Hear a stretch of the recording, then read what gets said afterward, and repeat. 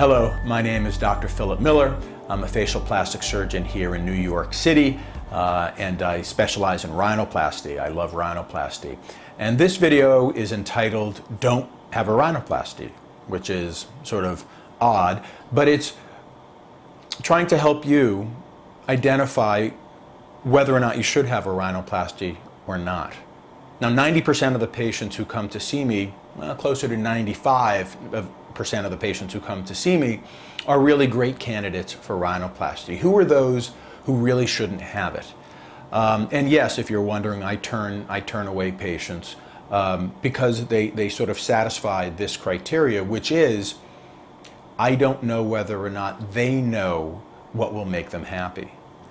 Rhinoplasty is about satisfied patients. It's about patients who are very happy with their results. And that starts with them being able to convey to me what it is that they want.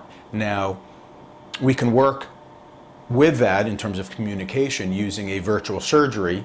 I'll have a 3D image of you, and then we'll put that on the video camera, we'll put that on the computer, and I'll manipulate it.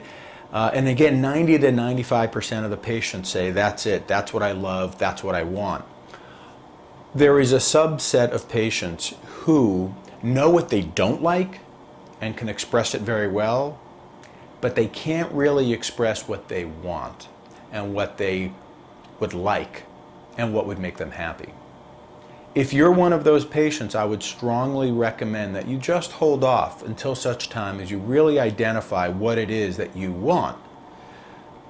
Or, after working with your surgeon or myself on the virtual surgery, you can say, that's what I like, that's it, that's terrific. So you don't have to come in with a preconceived notion of what you want.